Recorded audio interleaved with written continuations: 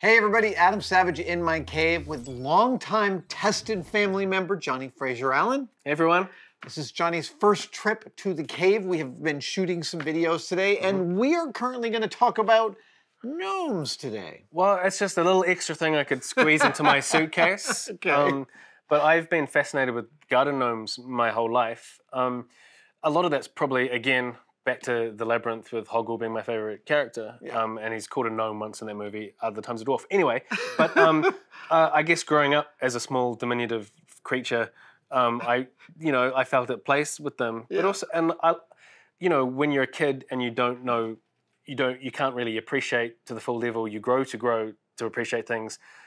Basic store-bought garden gnomes look pretty cool as a kid. Agreed. And then you grow up, and I still had a love of garden gnomes, but they looked a little hokey to me. But the idea of a species, gnomes as a species, and what they do when you're not looking and all that kind of stuff. I was always fascinated with it. And there's that beautiful Gnomes book. Dude, that Gnomes book came out when I was a kid. It came out when I was like I think 10 or 11 years old. It's Hugen? What's that? The author's name. I cannot remember. No, I feel bad about not remembering that. I remember it shifting me on axis, though. The idea of a book that took seriously as its subject. I still remember that that gnomes target spit. Like that was one of the things they talked about in the book, is that if there's a lone leaf in the middle of the dirt, you'll often see a gnome will try and spit to hit it. And it was like, that's a personality thing in the culture of gnomes. And I remember being like 11 and being like, that's cool. Well, you hit the nail on the head. It's like, it's taking something that was sort of hokey, but giving it that level of seriousness that I love. And so I've always wanted to do my version of gnomes. Yeah. But I'm also obsessed with gaming miniatures and Dungeons and Dragons and Mordheim or whatever game I can get my painted characters onto a tabletop, because that's my favorite part. And so, God, about 6 years ago, I started hand sculpting my version of what a garden gnome could be, and this is where the guardian gnome came from. And this is the first guy I did.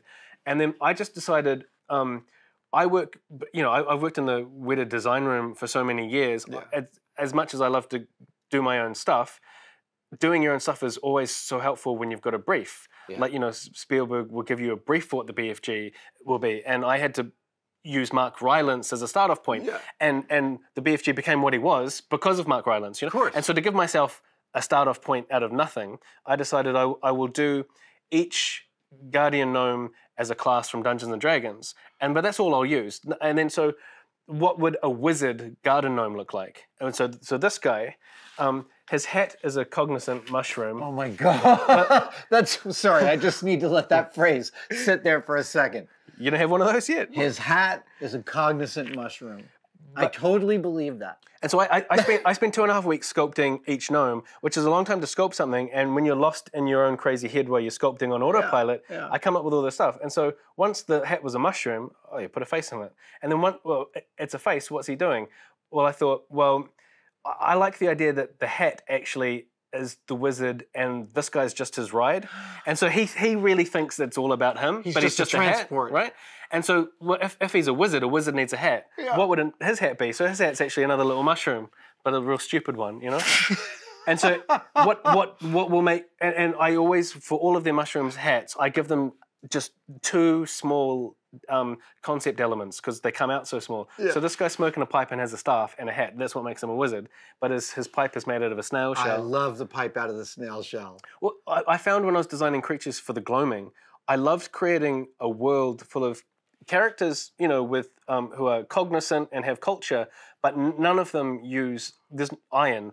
But the second there's any steel, you've got to cater into the fact that there's a mine and there's alchemy and or transmutation. Yeah. And I don't see fairy tale creatures using that stuff outside of maybe dwarves, right? Sure. And so I really like the limitations that get put on me as a concept designer of how to make the things I want, but out of really rustic, bare bones kind of cavemen tech. Right. And so his backpack is woven out of flax. And I thought, because he's a garden gnome and, people don't like slugs in their garden, this guy actually uses slugs for his potion. Oh. So having this guy around your garden is helpful because he gets rid of all the slugs and snails. So if this was to become a range, people might like that. There's one over here. And they're all crawling in his leaf cape. Yeah. And so I thought, because also sculpting this was also about how do I block up any recesses that would make it hard to mold. Sure. And so like this fairy has tiny little wings and tiny little arms, and I wanted a fairy on her shoulder. So you fold the wings back, you push the fairy onto him, and like, where am I going to put these delicate arms that aren't just going to break off in someone's garden? Right. And so I thought, what if he's a really bad wizard and the fairy's trying to stop him from doing the spell? And so you, as much stories as I can get in one tiny little sculpture, and even his staff, like he can take out these stone slates with the code on it, and then he can base where he puts the abacus on that, and that's kind of like part of the MacGuffin, whatever you want around his spell casting. And he uses slugs for that potion, for that spell, but the fairy has seen how good he is at magic before. It's like, no, God, no, you know. So that's Soddington Ottersluice, who was he's a character that I got to play in a D&D campaign, and I got to have him on the table while I played, and got to experience him as a character. No. And so this is his miniature. Oh my gosh. I cannot believe how much detail you're able to get back into this miniature. Well, again, so this is all scanned from this hand sculpture. This is that. Yeah, clearly. So obviously with Mikey Gilbert, who I art direct to do digital characters for the ranges I work on with printable scenery. Yeah. You know, he's the first and only artist I found who captures my sculpting style. But when I can, it just takes so long. I love to hand sculpt my own characters, and so for the range of Guardian gnomes, I've hand sculpted every character. And I wish I could have brought all of them here, but in the suitcase with the other stuff we shot. But I did bring this guy. So this is the artificer, and so this is you.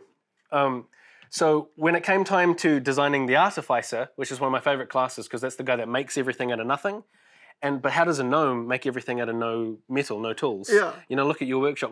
How does Gnome Adam do that, right? And so this is a really gloomy, dark paint job, which I like. Once a year, I teach a set and props course at the New Zealand Drama School, and one of my students really wanted to paint your version of your gnome for you. Yeah. So this is painted by Jared, and which is it's a better paint job. This guy's kind of lighter and more garden friendly. This is going to sit in a corner of your workshop and freak people out. But so Johnny, if I go through them like storytelling wise, right? So like your all of your tools are actually different beaked gargoyles.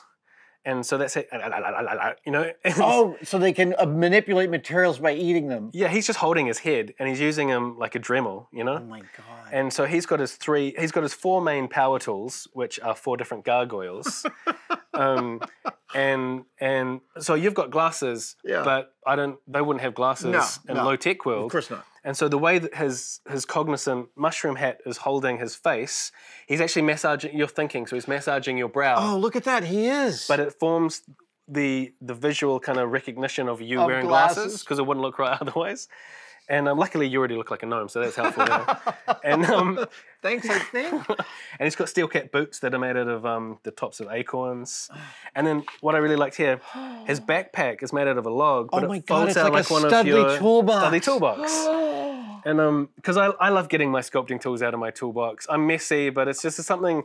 It's like when I used to smoke a tobacco pipe. I didn't even really like smoking, but I love the process of all the little things. I love the process of getting your tools out and putting you in the place and stuff. And I know you do. And no, nothing makes me happier. And I got a lot out of reading your book, Every Tool's a Hammer, when you talk about knolling.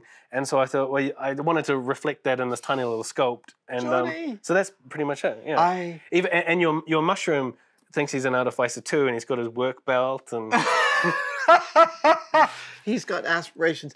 I will say, Johnny's been here for a couple of days. We've been hanging out a lot and sharing lots of stories. And somehow you all managed to keep this from me, knowing that this was going to happen. I am so blown away. Oh my God, I love the little case here. So that's your copy. This isn't for you. I'll get you another one. But because this was painted, this whole range was, again, like we've talked about so many times, how many doors Tested has opened for me in terms of the community.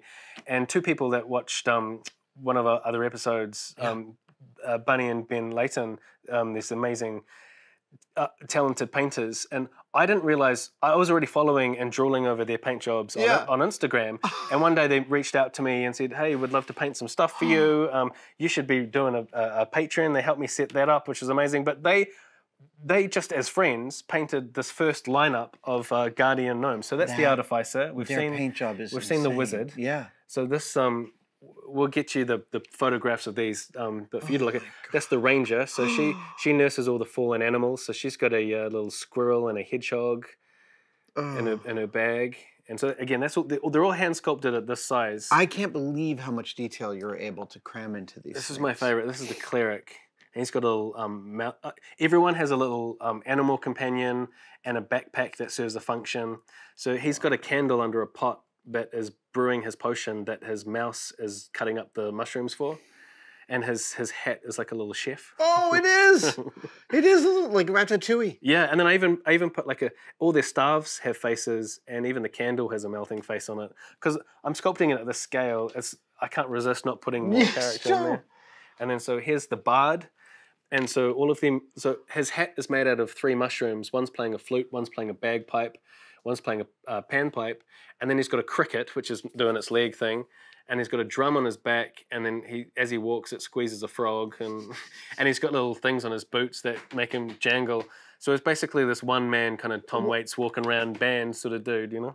You know Tom Waits lives up here in Northern California. Oh, man. So, like, as I keep fulfilling all of my dreams, which I seem to do, right? Yeah. My ultimate dream is to have Tom Waits narrate the gloaming because I based the troubadour on him. I mean, that's him tattooed to my arm, actually. Yeah. That's him as Renfeld in Bram Stoker's Dracula. Oh, I forget I had that because I was 20. And so that's the rogue. Yeah. And she's got a little mole that can jump inside this puppet as a diversion while she grapple hooks up the wall. Wow. And then this guy was the barbarian. But he's a nice barbarian because he had to kill a crow that attacked him, and he's got the skull for his helmet. Oh, it's great. But he's kept his nest-fallen chicks and is raising them, which means it gave it that kind of Odin look of having 2 little crows. Yes. But they had to be small babies because it's on a gnome, you know? Oh, they're beautiful. The basket with the baby in the back. And then this guy, she is the paladin, and I like the idea that, you know, gnomes are nomadic. So she's got her baby on her back. Oh my God, that baby's amazing. And from that side angle, it's like a buddy cop pick. Yeah, and totally. His wooden pacifier looks like a cigar, like he's some grumpy old, you know, hand in your badge, you know. Johnny. And so any excuse and so her horns are stag beetles and stuff like that. And anyway, so those are the first 8. I want to do at least 13 to cover the main classes, but you got the wizard and the artificer here. So you're just a little over halfway through. Yeah. We found a great American-based company who's producing them in urethane and doing an amazing job. So they'll ship really easily in America. And yeah, the castings we got out are phenomenal because I'm really picky with that stuff as a gamer and a painter. I bet. And they're going to also be characters that pop up and are playable within the gloaming Dungeons & Dragons 5th edition modular content that I'm creating through Wandering Monstrous, another company. And so you can see that the kind of places I build are perfect for Guardian Gnomes to inhabit. Of course. Because I just love the forest and tree places. And so that is just a fun little trip down Gnome Lane. And all of these are in the Weta Unleashed exhibition down Gnome Alley before you go into what they've replicated for my study. Yeah. And then there's the big giant head of me that you've done a video on. Yeah. But all the gnomes are there as well. We made a wall for them. We will we'll include links to all of this where people can come find this. Johnny, this is so thrilling. It is amazing. It's so beautiful. And oh my God, I cannot even. Send us a pic of this in your garden. Oh yeah, no, I'm literally, he's going to live on our deck out in the garden. Nice one. Oh, dude. You're welcome. Beautiful. Amazing. We will see you next time. Thanks for having me.